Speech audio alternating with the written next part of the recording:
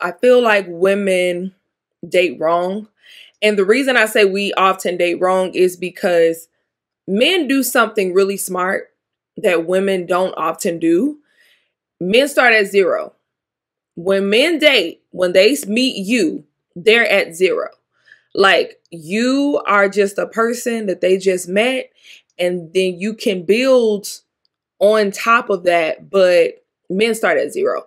Women, we often start at 100. Okay. Yo, party people, it's Ashley of SingleWomanChronicles.com, where being single is a beautiful choice rather than a miserable circumstance.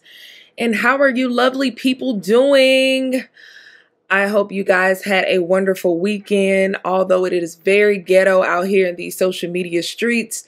I don't know what voodoo Cat Williams put on the the world, but it's just a lot going on. Like, it's just a lot going on out here, man. It's just a lot. I'm just kidding. I know he didn't put any voodoo out. He just set the tone for the rest of the year.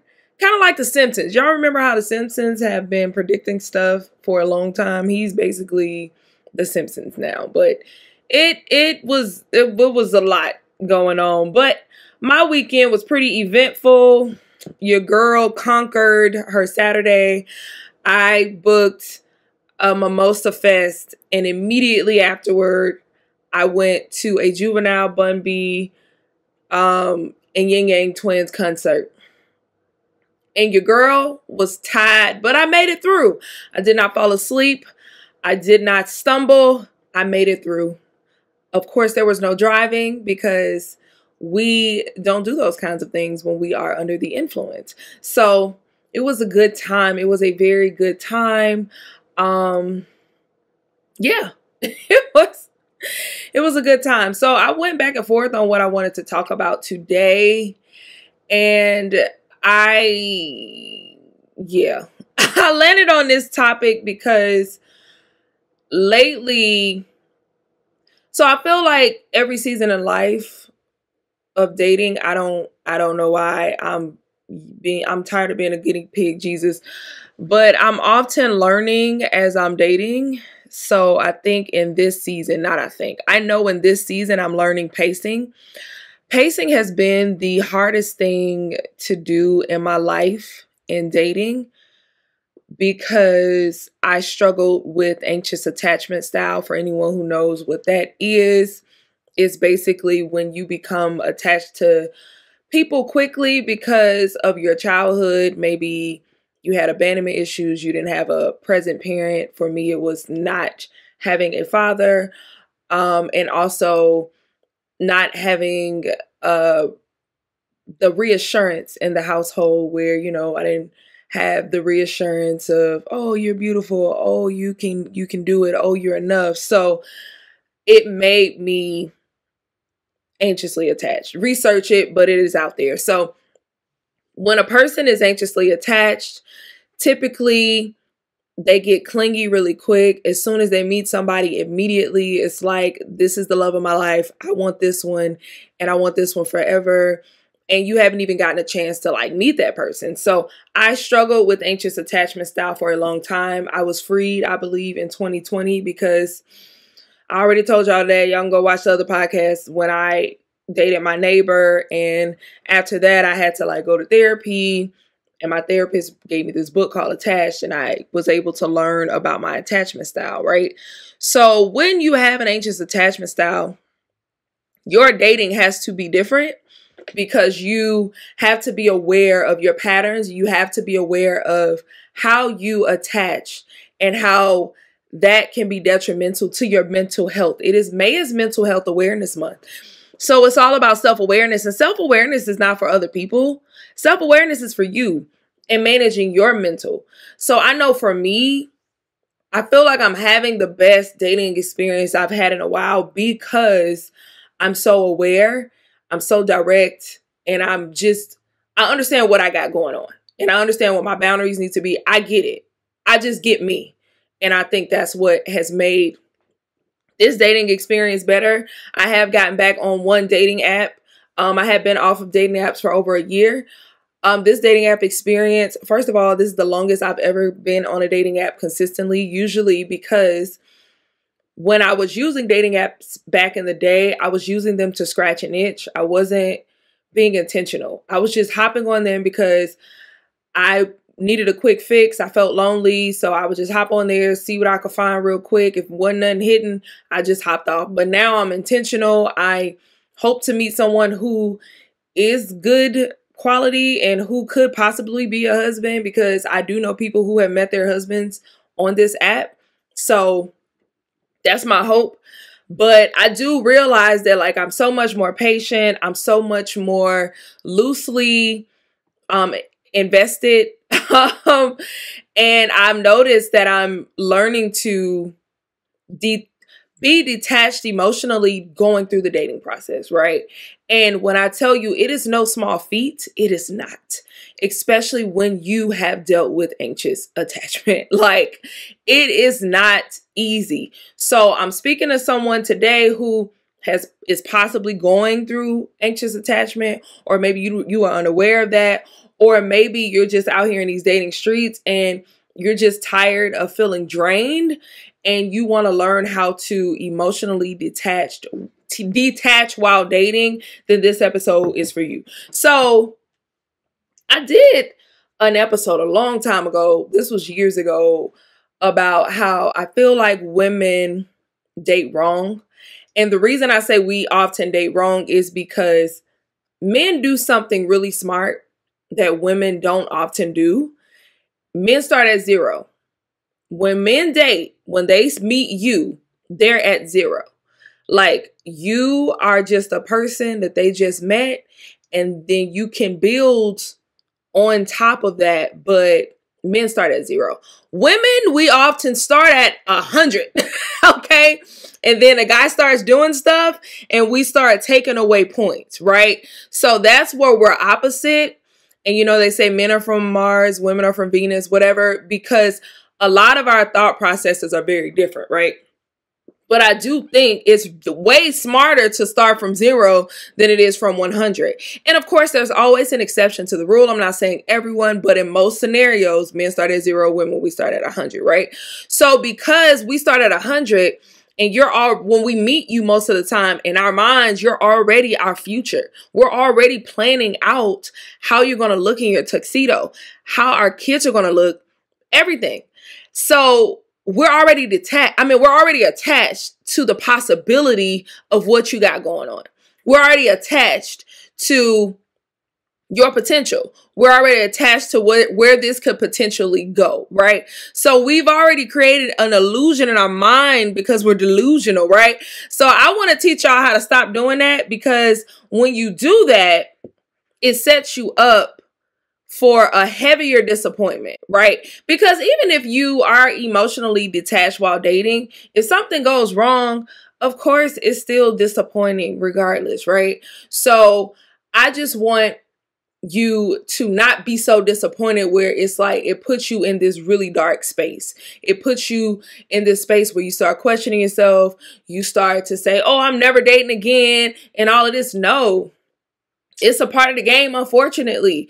It's like when you go to an interview, you're not going to get every job that you apply for. You're not even going to get called into interviews. But I feel like in dating, because we get so emotionally invested so quickly, we quit so fast. So I want you to stop doing that. So that's why this episode to me is important, because this is something that I woke up and started to do and realized, like, wow, I've grown so much. This is crazy. I've never been this detached in the dating streets, but this is cool. So let's get into it. So how do you remain emotionally detached while dating? The number one thing you have to be is self-aware.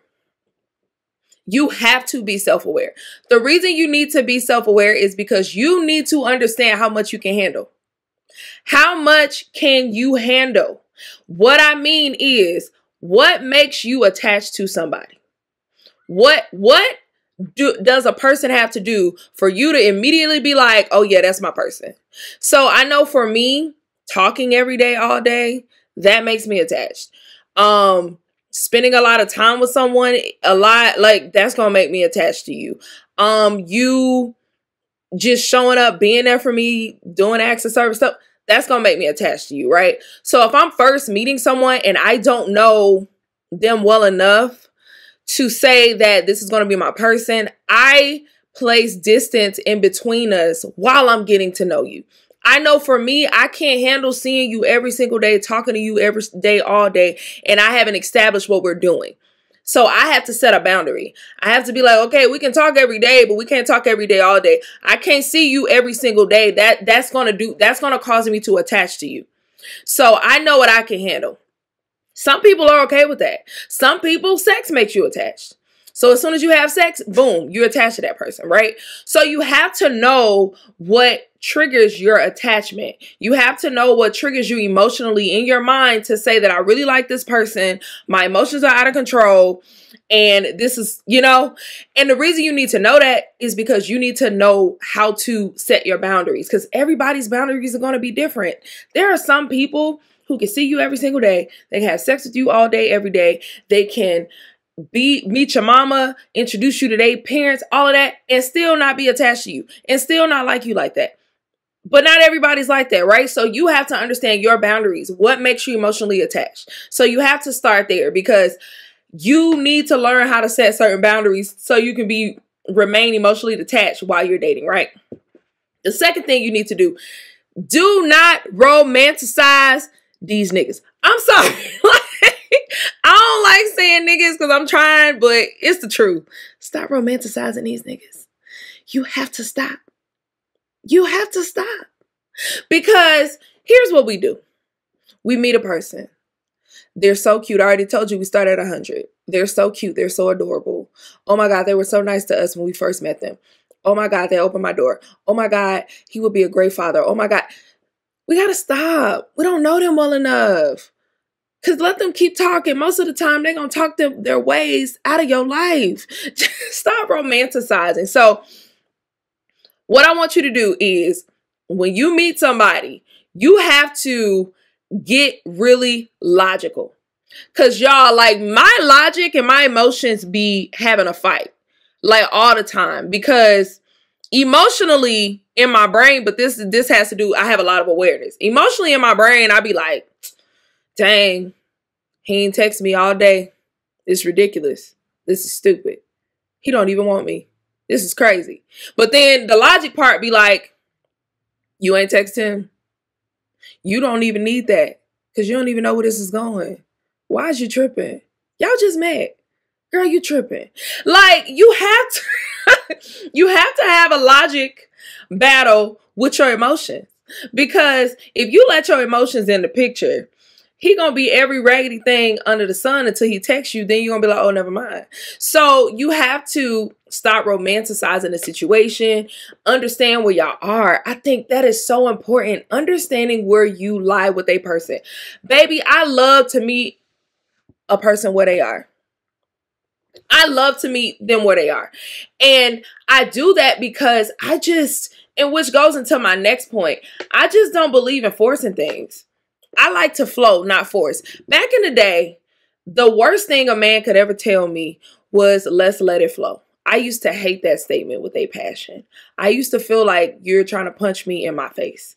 You're basically telling me that I'm gum on the bottom of your shoe. I'm poo on the bottom of your shoe. You don't want to talk to me. You don't like me, and my booty stank. That's basically what you're saying to me when you're telling me you just want to let it flow, right? Now, I still don't necessarily believe in that statement as a overall thing, because I do need some kind of intent, because I don't date without intention, because I'm too old. I don't have time. I know what I want. But at the same time, even if you have an intention, say, for example, for me, I know I want a relationship that leads with marriage. There still has to be a flow developed when you are getting to know somebody, right? I used to be Speedy Gonzalez. I used to want to meet him on Monday. By Friday, I need him to be giving me a girlfriend proposal. By Sunday, I need a promise ring. And by a month from now, I need to be meeting your mother, and we need to be setting up when the engagement is going to happen. So that's how I used to be, right? So it's like, now I'm learning about pacing. And what I'm learning is there is a flow. And as you fit into a man's flow, because I just believe, I know for me, and this ain't everybody, but I know for me, I I did a bad job of going where I was wanted back in the day, meaning that I used to date a lot of guys who were not ready for what I was ready for, and I kept trying to force things. So now I only go where I'm appreciated. Like, I only operate with people who I know want me. Like, why would I be around someone who don't want me like that? So if you don't want me, then don't talk to me. I mean, Fantasia said it. Like, come on. So I followed the man's lead. I let him lead. However, like, if I'm unsure of what he wants, I'm okay with asking. Like, I'm like, hey, what do you want? What is it that you're looking for? Okay, cool. Okay, you looking for what I'm looking for? And that's another thing. Just because a man is looking for what you're looking for, that doesn't mean he wants it with you. So that's why, for me, this is how I date. It's a good idea to follow their lead and flow with their flow. Especially if you've been in these dating streets, you feel like you've been forcing stuff. You feel like you've been trying to make things happen and you've gone out of your way to do certain things. I'm sorry, this is on my heart. I want to say this, and I need y'all to listen. Don't just count me out. I just need y'all to listen to this part. Ladies, we have a tendency to try to manipulate men into doing what we want them to do. We do this because several times we realize that maybe this guy isn't moving how we want him to move. He's not moving fast enough. He's not putting in enough effort. So we start manipulating situations. People call it playing games. It's actually manipulation. So you set up strategies to get that person to do what you want them to do. Guess what that does, though? That puts them in extreme control of your emotions. If you have to manipulate a man's mind by playing games for him to be with you, then maybe he don't want to be with you. And that's okay. I just heard a TikTok said, you may not be everybody's cup of tea, but you still gonna get sipped. So who cares? You're not going to be for everybody. Everybody's not going to be for you. So I would welcome you to just release, let it go. If that person ain't your person, it's not the end of the world. He ain't the last one. It's going to be more, and it's going to be people who appreciate you. You don't have to try that hard when you date. I want y'all to know that. Like, you don't have to try that hard. You don't have to do the most. Yes, reciprocate. There's somebody in your life, they coming in and they sending you the good mornings every single day. They setting up dates. They putting in effort. They saying they like you. All of that. Say all of that back if you mean it. I need you to reciprocate. Okay? Reciprocation. Because I know a lot of times we get tired and we get jaded. And so when a guy does come in with good intentions, we don't do a lot of reciprocating. I want you to reciprocate when it's, when it happens. But if it's not happening, don't force it. You don't have to try that hard. With the right person, there's going to be a flow. There's going to be a flow, and you are going to know. So I want you to stop trying to force puzzle pieces that don't fit, because when you do that, you give that person control. And guess what? You can't stay emotionally detached while you're dating if you're constantly trying to manipulate and control situations. You can't. Take your hands off. Let it go. Let it go. Flow with it. Let it go. Last thing, I already said this, but you have to keep a healthy distance, okay? You have to keep a healthy distance. What I mean is, I'm sorry, but you cannot think that you're going to give someone all of your time every single day, and then most likely you're probably thinking about giving them your body and think you're going to stay detached. You're not. You're not. Sometimes you got to limit it. And I know that's hard for me because quality time is like my number one love language. But I have to limit it, right? I have to keep a healthy distance. Now, the only time I'm not keeping a healthy distance is once I've gotten to know that person, once I see there's a flow, once I've gauged their character to see they are who they say they are. I'm pacing. I'm slowly moving, right? But I think oftentimes when we meet someone who we feel like, oh my God, this is a good person, this is a good catch, we want to jump in head first. No, I need you to lead with your toes. I need you to lead with your toes. Don't lead with your cooter. Don't lead with your heart. I need you to lead with your feet. I need you to walk into this thing. Somebody said, I don't ever want to fall in love. I want to walk into love. That's me. I used to want to fall in love because I was a hopeless romantic. I don't want to fall into nothing. I want to walk into this thing because I want to know what I'm getting myself into, honey. Okay. All right. So I just need you to take your time, pace yourself, and keep that healthy distance, because the more you try to do that, and again, I just always like to say, there's always an exception to the rule. You can meet somebody tomorrow who wants to whisk you away and sweep you up off your feet and want to see you every day, all day, and they want to be in love with you because you in love with them, and everything can work out. Great, perfect. But oftentimes than not, that's not how it works. So practically, usually, there's a flow.